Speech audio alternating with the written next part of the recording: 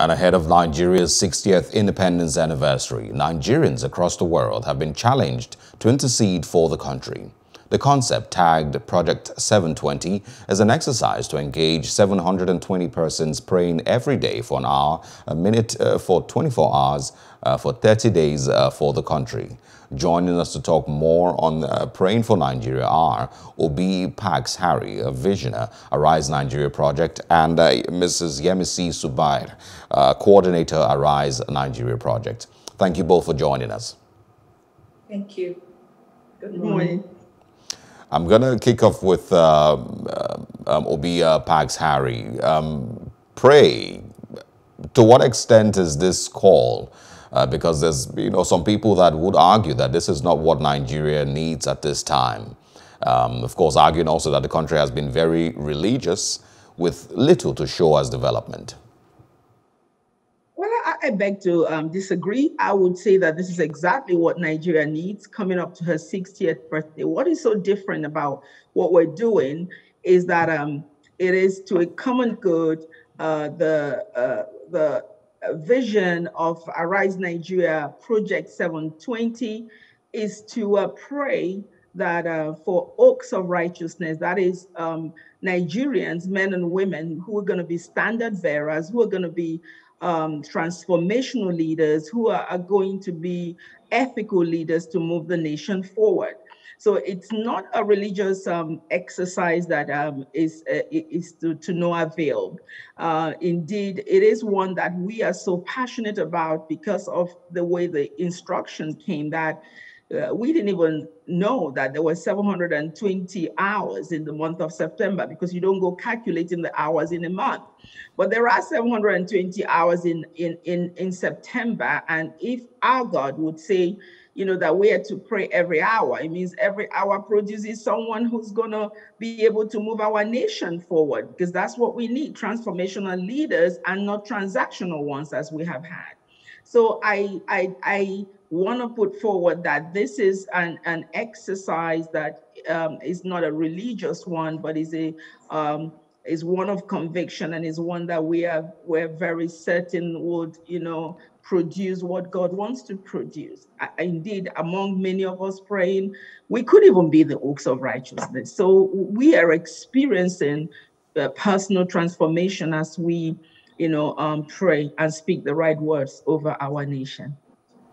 All right, I want to ask, of course, still to Mrs. Harry, I want to ask about, how you would respond to statements like, we've been praying for so long. Every Sunday there, still are intercessory prayers for Nigeria for the longest, time possible. But it doesn't seem like a lot has changed, or it has been effective. It doesn't seem like those prayers have been able to give us the leaders that we seek. How would you respond to that, to encourage anyone to believe that this might be a little different? Fair enough. What I would like to say to anyone that is listening, that prayer is not an end. Prayer is a means to an end. So while we pray, we have to understand that our prayers give us opportunity to take action. And that's where we need to be able to move. We need to become a little bit more connected with reality of what our situation is.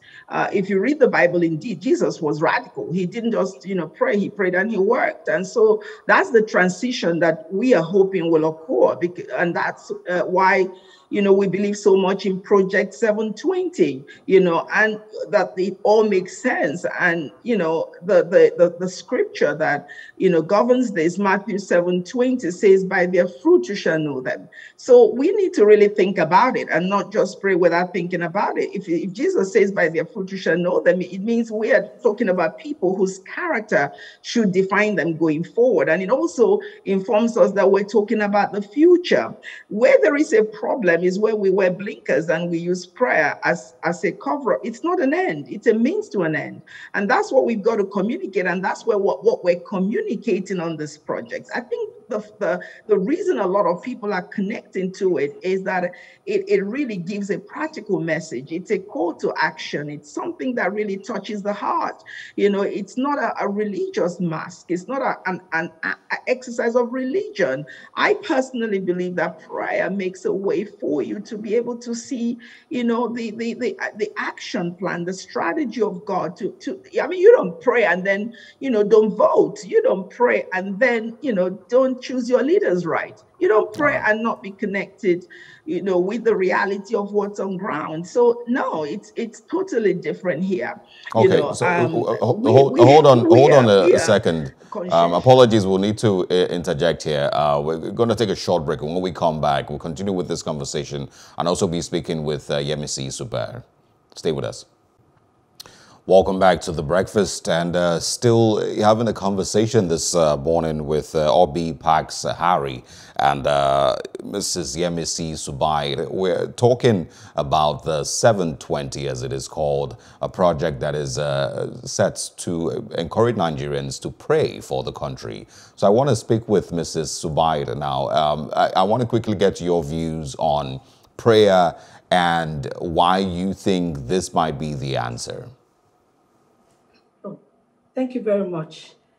Prayer is always the answer. And as Apostle Obi said, it's not an end, it's a means to an end.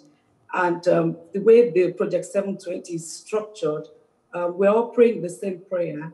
And as you pray that prayer, it focuses your mind on it awakens you to begin to think about solutions, not just talking about the problems, but it awakens you in many ways.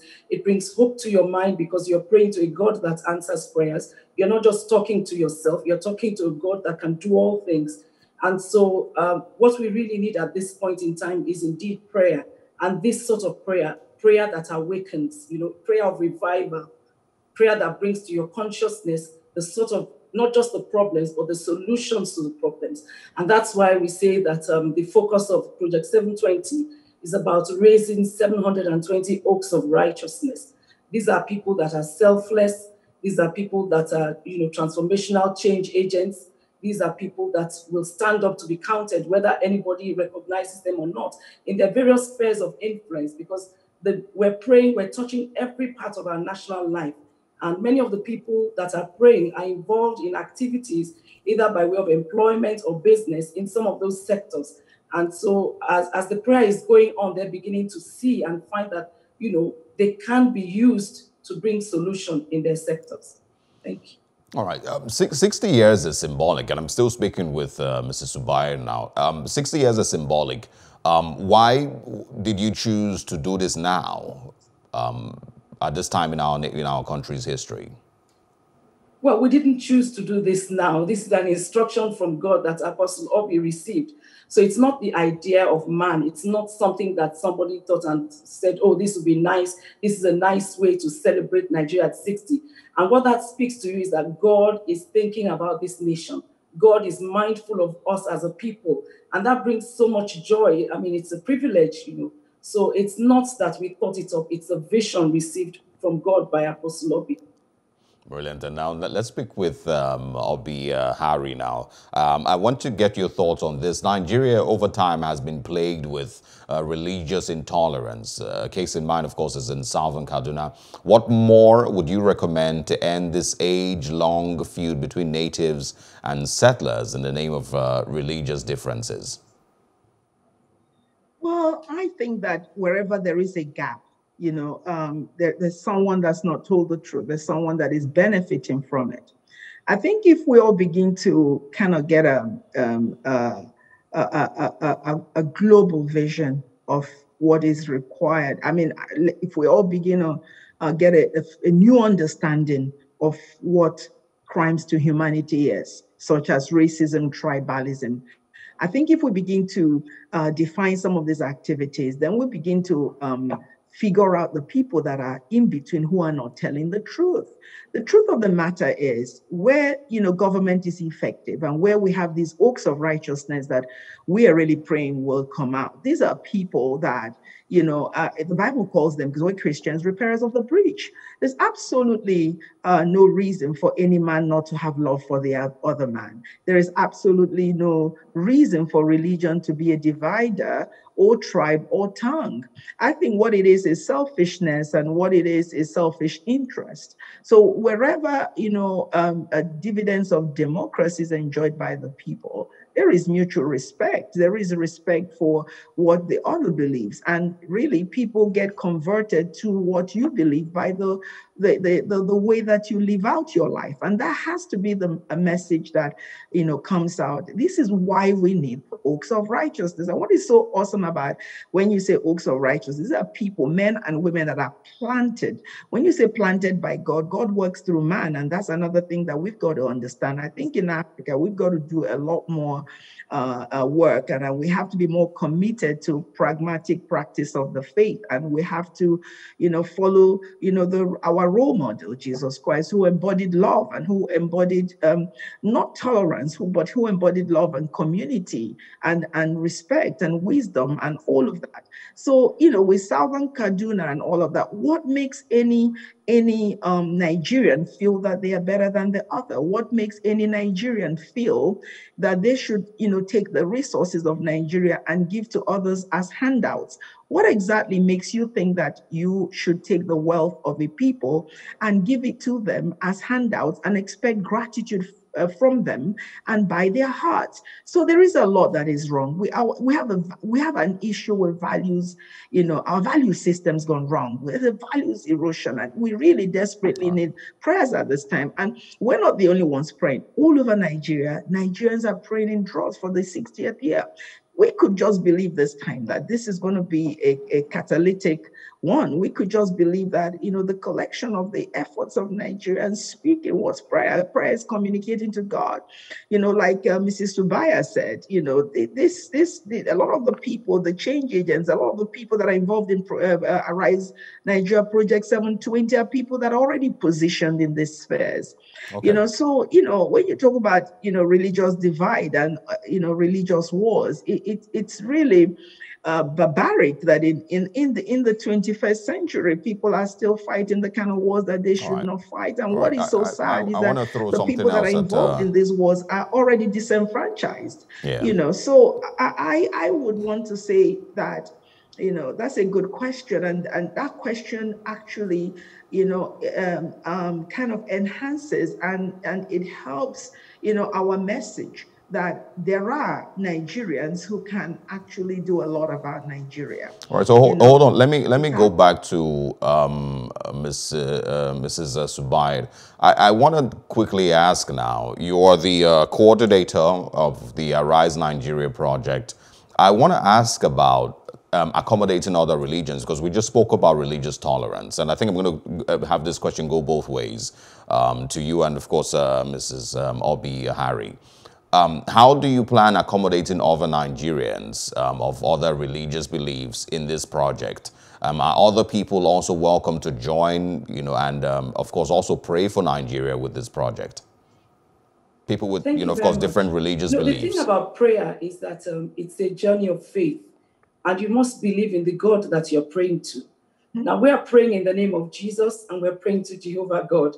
So if you do believe in Jesus and you believe in God, then you're welcome to join, because the way we're all praying the same prayers. We have a central prayer bulletin. And as long as you believe, the problem is, if you don't believe, why would you join? Why would you pray to a God you don't believe in? So that's where, but everybody is welcome to join as long as you believe. All right, okay, let's also have Obi Pax Harry also respond to that. What can I add to such a brilliant answer, really? I couldn't even add anything more to, that brilliant answer that really summarizes everything. You're welcome to join us. But as Mrs. Subaya said, really, she's answered it. There's really, we're praying in the name of Jesus Christ, and you are welcome. And what is so amazing about Nigeria is that our diversity is our strength. I mean, I'm in Abuja when I'm in Nigeria, and a lot of, Muslims, come through our place. But you see, you don't have to drop your values for anything, but what you believe in is what you, I mean, I'm talking about us, our faith. So we're praying in the name of Jesus, and really everyone is welcome. Our core really is to convert, you into the saving grace and knowledge of Jesus Christ. So you're in fact, you're welcome, to come in the pathway of the name of Jesus to join us. Okay. Honestly, you are welcome. Quickly also speak on the 720 oaks, like you mentioned. How do you pull these people together? Do you already have, a plan on gathering these 720 people, and what is expected of them? Okay. I'll also give our coordinator opportunity to explain it. What is remarkable about, God and prayer is that there is a stirring as we pray. Like I said, there's 720 people praying every hour, and the instruction is to pray because the hand of God, that is, people are going to get stirrings. For instance, in the center that I run in Abuja, the only member of a rep that is from the Labour Party was mentored right by us. We've had several people that we intentionally mentor, for governance, intentionally mentor to run, elections, intentionally mentor. So there are people already who, have the capacity, so the worst of us are leading the best of us. So our hope is that as we pray, the best of us will have the courage to come out, to fight for, the heart and soul of our nation. And I say that again, the worst of us are leading the best of us. And the time has come for there to be a shift. So we are praying, if the oaks of righteousness could be us. As we pray, we believe that the consciousness, of Nigerians, those that are praying, those that are joining, those that are hearing about it, will be awakened. When your consciousness is awakened, then your conscience will be awakened. And when your conscience is awakened, you're going to make some difficult decisions. You're going to take some risks. And really, there is no one that can fix Nigeria except Nigerians. So I don't know if that answers your question, but I that is where that is my kind of stance on this matter. Yeah. That as we pray, those oaks of righteousness are people whose character, has been tested already. People who qualify, who will no longer allow the worst of us to lead the best of us. All right, Mrs. Subai, I think you can also quickly speak on that. I'm still talking about the selection process for the 720 oaks. And as the number increases, and it most likely goes more than 720, how does that work out? Okay, there is no selection. It's for anybody who is willing. But the way we've structured it was to set up 10 groups, and we appointed 10 generals, and each general is to find 72 people who are willing to pray. And that makes 10 times 72 is 720. So you have 720, and then the 720 are now, we're covering the 24 hours. So that means 30 people to pray every hour. So that's the way we're running it. Now, talking about the oaks of righteousness, how do they arise? Our prayer is that as we're praying, we trust God that there will be a stirring. The truth is, there's so many brilliant Nigerians all over the world. Mm-hmm. I mean, we read about them all the time, even in the British Parliament. There are many Nigerians there. In America, in medical science, Nigerians are doing a lot of great things. And even here locally, there are a lot of Nigerians. And many people, they sort of like have apathy towards affairs of the nation. But our prayer is that as we continue to stir in the spirit, many people who otherwise wouldn't have come out to be counted will now step out and step up into the scene. And, these are the oaks of righteousness that we're talking about. And as we mentioned, some of the people who are praying themselves are oaks of righteousness. And, this prayer is bringing to their consciousness that they too can be part of the solution. Okay, well, when does this start?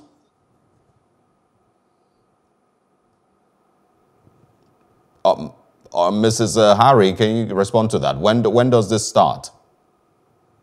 Oh, we started on the 1st of September, Okay. and it's running through the 30th of September. And guess what is exciting? Many nationals, many people from other nations have joined us.